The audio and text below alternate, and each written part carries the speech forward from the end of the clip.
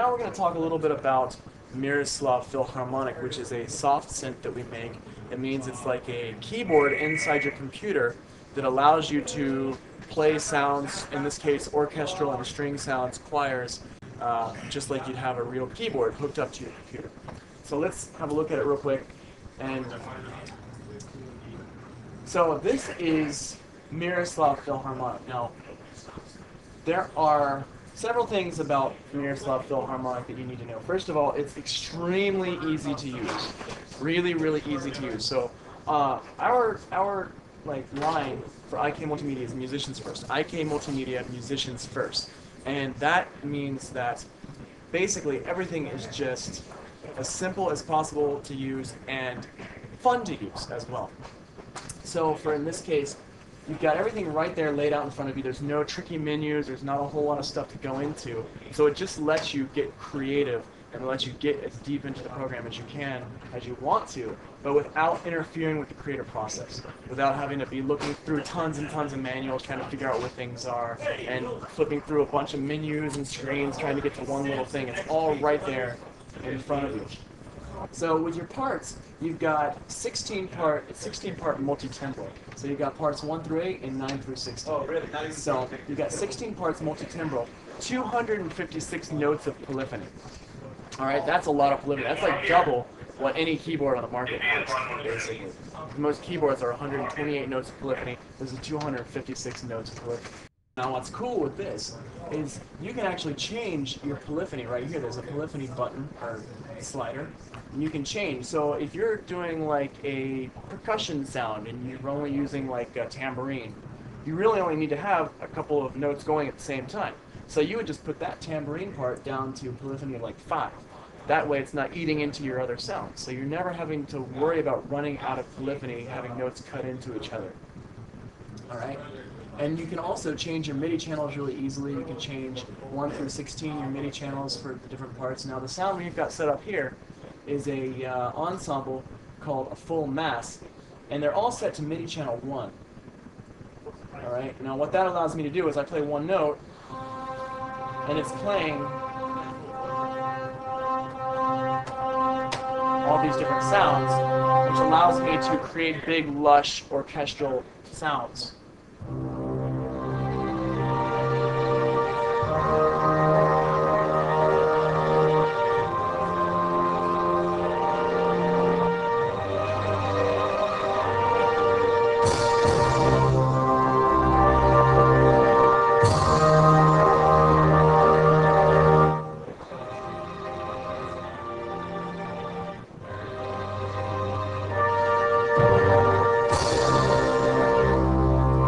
Something like that. And that's just me playing it right there on the fly, just kind of making something up. But you can get a really cool, big sound out of it just from sitting there playing it. Now, these parts here, all these different parts, the way to get to these parts is over here in the instrument section. Now, in the instrument section, you've got all your instruments set up into different sections of the orchestra.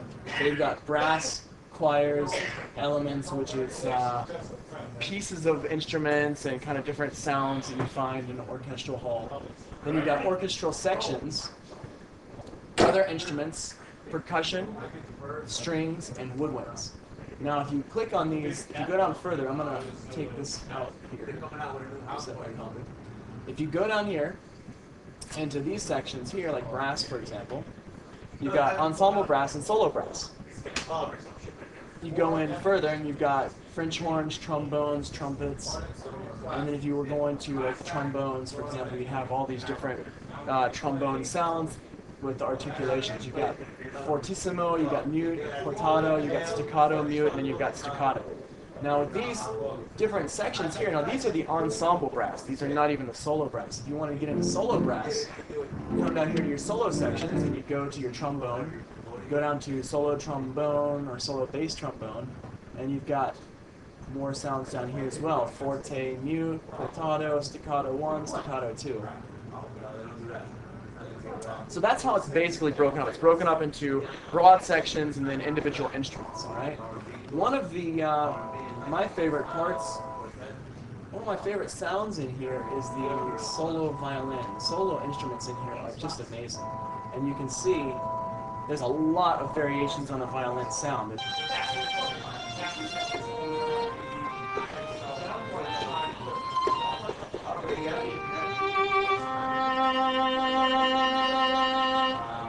So you can hear the sound kind of growing over time, and you can hear the musicality that's in the sound. Alright, so it was recorded by Miroslav Vidas, and Miroslav Vidas is a musician. First and foremost, he's a musician. So he was going for clean sound, beautiful sound, but also a great expressiveness to the sound. And that's what Miroslav Philharmonic is so famous for. It's the expressiveness of the instruments that are in here. So if you listen to the violin, you can hear it developing, and then it ends. It's a very beautiful, expressive sound. So it makes it very easy to just sit down and play it and get a wonderful tone out of it. Now I'm going to show you one of the strings, some of the string sections. We go to orchestral sections, and you go to full strings. We'll go to full strings over here. Full strings.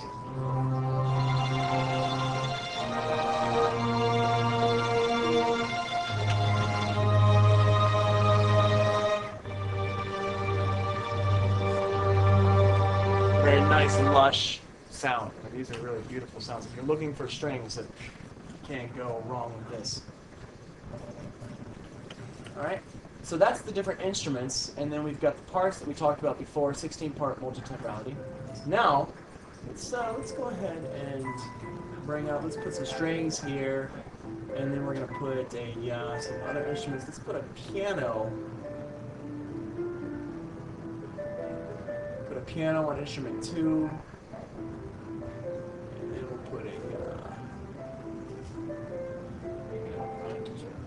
Put some percussion in here as well, some general percussion. I'm going to put all these on so I can solo them out. So strings.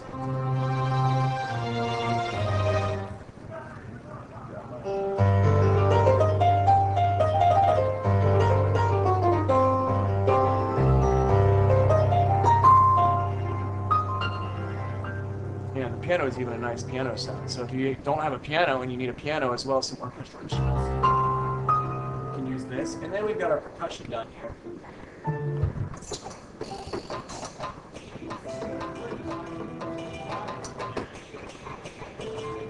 So if I want to go in here and play with these sounds, so let's say, for example, I want my percussion to sound like they're really far back in the hall. Well, you've got your effects section over here on the right that allows you to add 4 effects to every sound. Okay, so you've got 20 different effects to choose from, and one of the effects that's in here that I absolutely love is the CS Reverb. Now, CS Reverb is based on our CSR, which is Classic Studio Reverb. Classic Studio Reverb is modeling the Lexicon series of reverbs. It's a really, really nice studio reverb sound. And take that CS Reverb and you can throw it on here, and then you can see your dry wet section down here. So I can change how much it's going.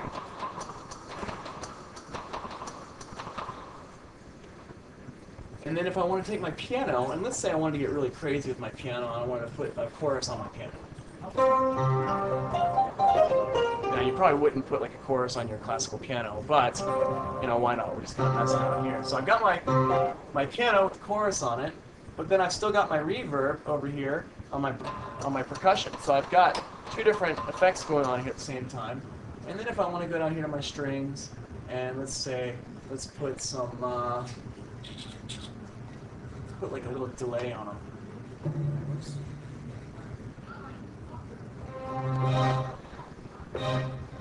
Maybe draw it wetter. So